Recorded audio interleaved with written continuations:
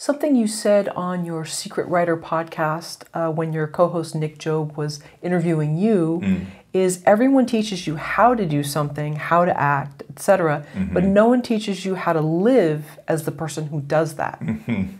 So I wonder if we can expand on that. Yeah, this is one of the big,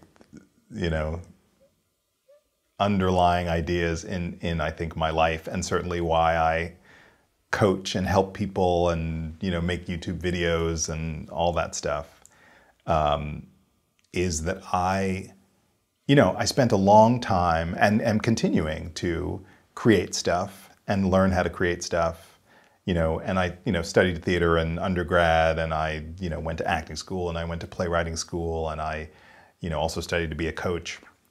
And I feel like people can say, like, do this, like, create a log line, here's how to do a character, here's how many scenes, a play has or, could have, or a TV script or a movie. Those things are not easy, but fundamental, and on some level, even though lots of people have different theories, are universal. We can sort of agree at, the length of an hour drama, the length of a film or a play, and we can say, it sort of looks like this. But to live the life of a person who's doing that, who's creating those things, or auditioning, or trying to be a musician, or trying to be a singer, all of that stuff, like that day-to-day, how do you get up in the morning and inspire yourself to go back to rehearsal, to go back to the page, to work on another draft, to take another meeting, to, it's exhausting, and nobody talks about that. How do we sort of gather the energy of mentorship and friendship and spirituality and self-care and good eating and exercise? Like, how do we keep it going? And so that's partly why I think we've all seen, both personally and nationally and internationally, we see artists burn out. We see artists burn out all the time, or fall apart in different ways. And I think there's so much to learn and so much to lean into each other about how do we do these things? How do we keep it going? And to be willing to ask each other, to be willing to ask our other writer friends or actor friends, or to hire a coach, or to, be in therapy, or to, go to your yoga class and do your meditation. Like, how do you lean into those things that are going to sustain you through the crazy ups and downs of an absolutely crazy, and probably always will be on some level, crazy industry? Like, that's a conversation that I'm always in, and that I'm really interested in helping foster and pass on, because I don't see people talking about that.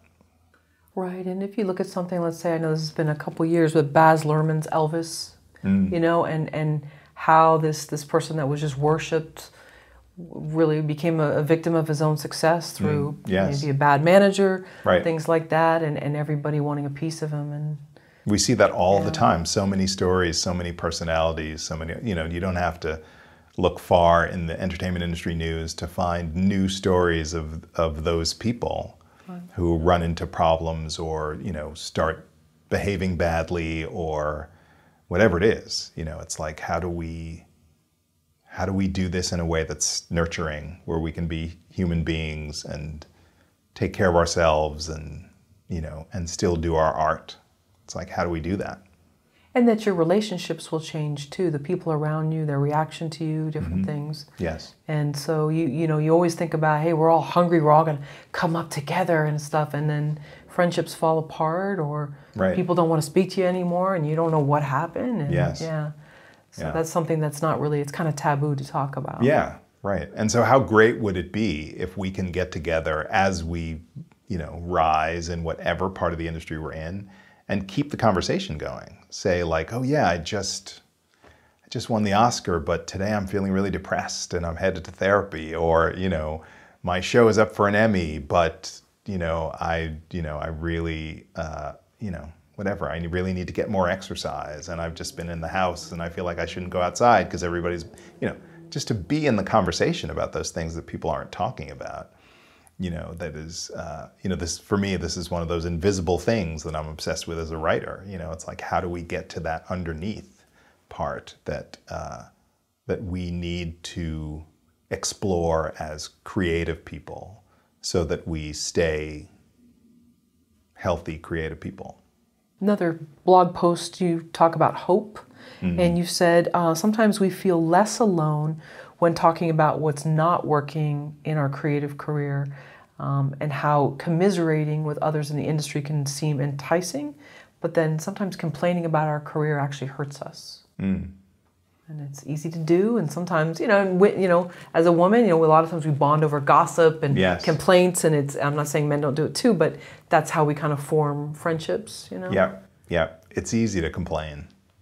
It's really easy, and I think one of the reasons why it's easy is that the industry, and I think society in general, we sort of make it seem like it's black and white. Like everything's amazing or everything's not amazing, right? And so how do we ground the conversation about what we're up to in a way that is normalizing, that doesn't have to be super ups and super downs, that doesn't have to be like, takedowns of each other, or, one of the things that we do, I think, as we watch stuff and talk about it, you can see this language all across social media and, in interactions. Sometimes when people don't like a movie or a TV show, their language is so extreme. Like, I hate that show, those writers should be shot. Like, it's like, why are we doing that? And then the flip side, like, oh, that's the perfect show. It's what about sort of the in-between way? What about being able to say, like, that show is for me, I really like it because I relate to this. That show, it's not for me. I know people like it, How do we find some sort of middle balance that then maybe speaks to how we can talk about our creative lives? Like, it's a good day writing, I feel pretty good about it. Or, not such a great day, but, I have hope that tomorrow will be better. Or, I think there's something in this piece that I'm working on, and why does it have to be the extremes? Why do we have to lean into hyperbole that I think then allows us to sort of pendulum swing into this, complaints or praise? Like, where's the middle ground, and how can we be kind not only to each other but to ourselves? Right, and it has become a part of the culture, just hate, bonding over hating something or a certain celebrity or whatever, and it's unfortunate. It is unfortunate that it's become this new. Maybe it's always happened, but now with social media, it's just so much more easy to have a voice. So, sometimes you said to your clients, "What else am I doing with my life outside of writing?" Yeah. What's that about? That's interesting. Yeah, I think. Writing, all of the arts, it's all an expression. I think it's all meant to be an expression of what it is we're doing on the planet. So if one is not doing anything else on the planet except writing, except striving to be that person, then what do we end up bringing to our art? Like, I have something to bring to my work if I've lived a life that then informs the next thing I'm going to bring to my work.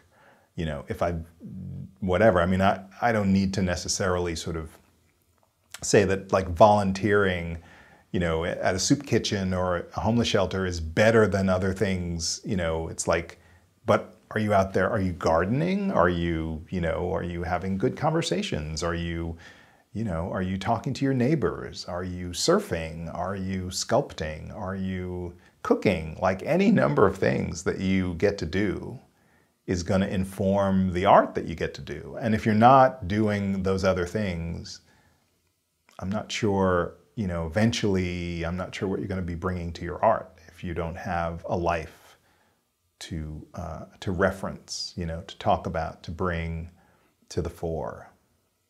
So much of our identity here in LA is based on what we're either doing or what we're striving to do. Yeah. Most people come here from somewhere else, or even if they grew up here. And so it's so hard because that's all we're thinking about, or we're looking through the trades, what someone else in our industry is doing, that we want to be them. Yeah, it's hard.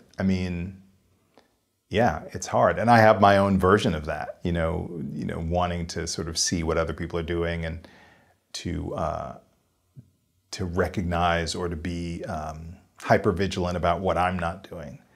But I think that's the, that's why I meditate. Like, that's why I go to therapy. That's why that's why I hang out with my husband and, do social things and connect with people and go to see my parents and, take trips and do volunteer work or take a walk around the block. Like, all of those things will inform and help and enhance everything, So yeah, it's super hard to be in the bubble and to feel like it's all about the success. But, part of the success, part of a successful life is the life part of the successful life.